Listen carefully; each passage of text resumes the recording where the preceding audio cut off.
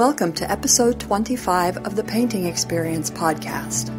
On the podcast, founder Stewart Cubley explores the potential of the emerging field of process arts and shares inspiration from his ongoing workshops and retreats.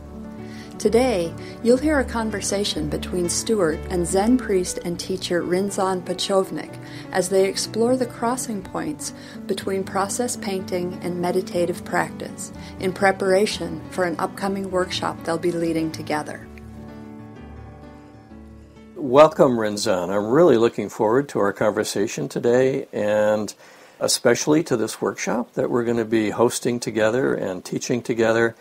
This is very new for me to do something like this and partner with a person who has a discipline and long experience with that discipline outside of the painting process. So I'm quite excited about it. I think we're going to be making inroads into new ground together. As a way of introducing you, maybe you can say just a little bit about who you are and your own experience with Zazen. Yes, my name is Rinzan Pechovnik, and I am an ordained Rinzai priest. And my home temple is Choboji up in Seattle, and I train under Kenjo Marinello Osho. And here in Portland, I run my own temple, No Rank Zendo. I'm also a psychotherapist working in private practice here in Portland. The two developed almost hand in hand for about 13 years, a little bit more longer with the Zen practice than being a psychotherapist.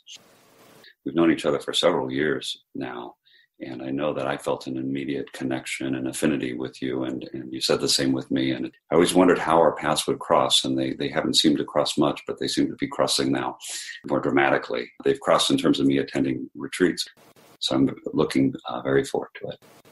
My first exposure to the painting experience, well, one, I followed my wife Anne, who had already done a retreat or two with you, and I could see the benefit that it was having for her, and I became incredibly curious.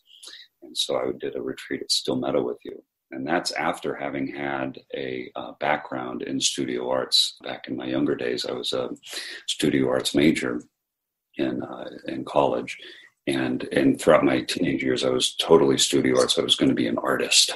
And after my freshman year, something just like a wall came up, and I stopped entirely, gave away all my materials. Everyone thought, what's he doing? And I didn't know what that wall was.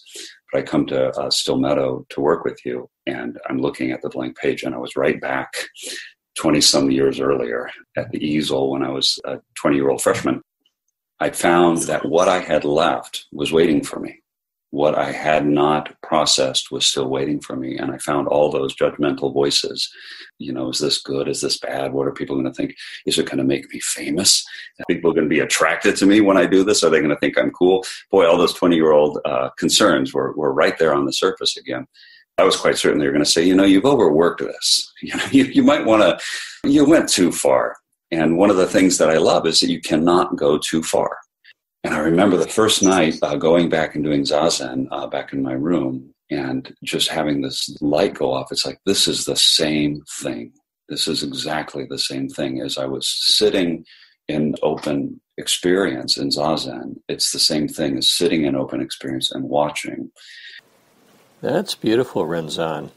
There's some writing from the Zen tradition that actually was very meaningful to me early on when I was a young man, and way before I started painting, way before I was teaching. It went right to the core and gave me a lot of insight into what was my own meditation practice. So I'd like to read it this morning. It's actually an excerpt from the Trust in the Heart Sutra by the third Chinese patriarch of Zen. To live in the great way is neither easy nor difficult. Indeed, it is due to our choosing to acquire or reject that we do not see the true nature of things. If there is even a trace of this and that, of right and wrong, the mind essence is lost in confusion.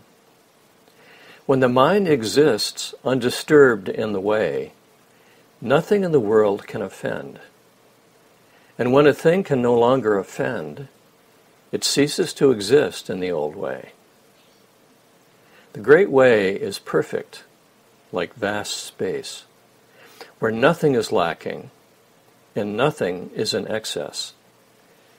Just let things be in their own way, and there will be neither coming nor going.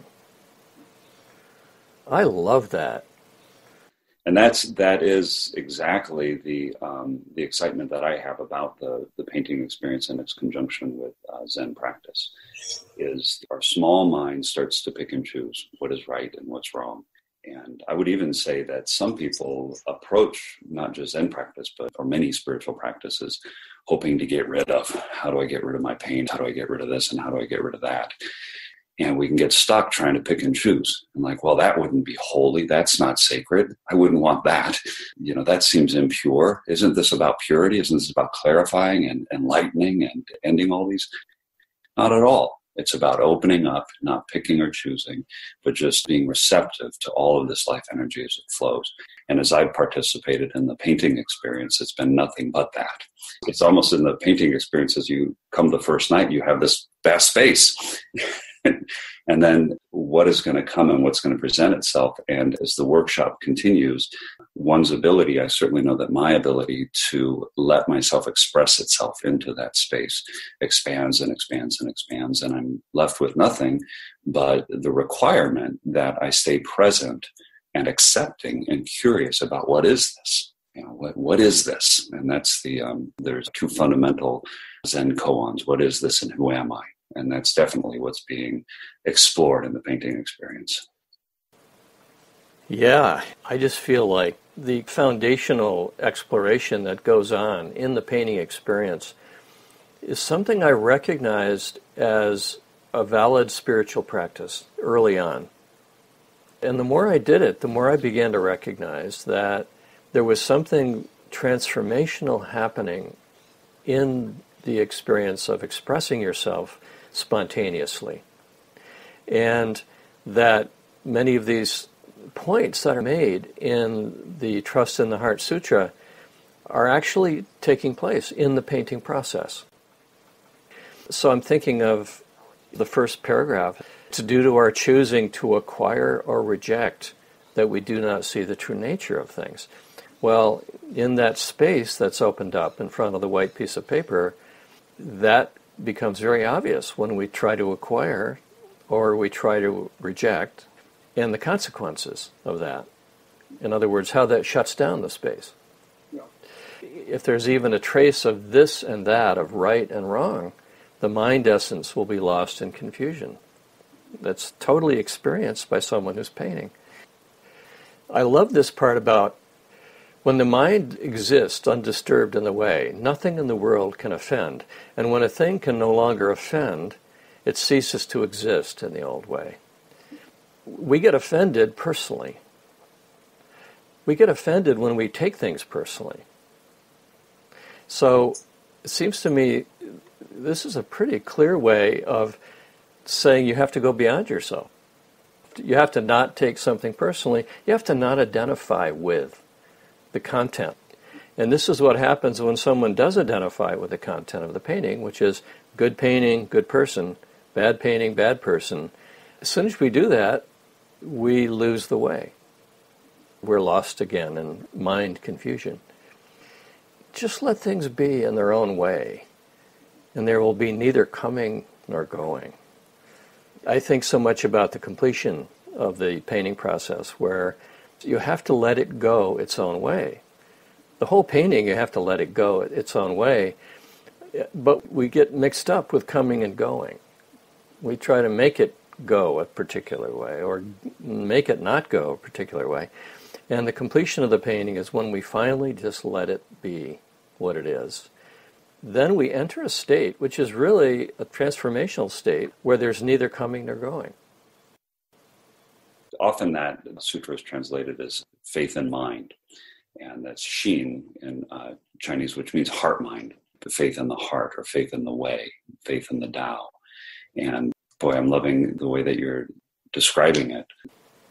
I like our exchanges as I'm doing it, because you'll say, well, what do you see there? And I'm like, well, I kind of see this. And there's a kind of like, well, gosh, you wouldn't want to do that. It would be breaking the rules, or you might be embarrassed if you actually paint this. So as I'm painting, sometimes it's like, oh, goodness, this is what's coming next.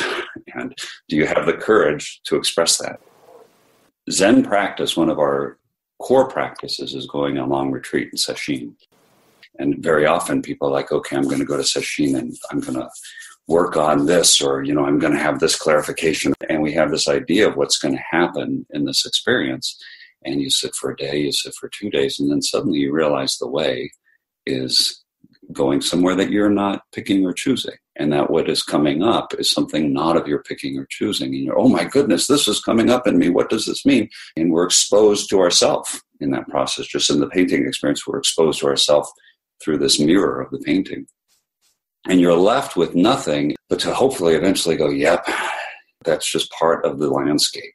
There's a disidentification with it. So the mind is no longer disturbed by reality. And what happens is a great space opens up. And often there's a fear, like, if I paint violent images, won't that make me a violent person? Well, guess what? It's all in there. It's in there anyway. So face it, look at it, be aware of it. And what happens is you're no longer attached to it. And then you're no longer disturbed by it, and you're no longer controlled by it anymore. In fact, eventually it gets to the point where there's no you, but it's simply this. It's just this. And we don't have to get caught up in coming and going, exactly as you said. That's wonderful, Rinzan. I really like that very much. This whole concept of not doing, which feels so central to the Zen practice as well, not doing, being in the space without acting unconsciously, is very, very powerful, and certainly one that comes up in the painting experience. And I think it becomes an interesting question then about what's the difference between acting spontaneously and expressing oneself spontaneously without mind interference versus acting unconsciously and reflexively in a way that's not helpful. Very interesting discussion.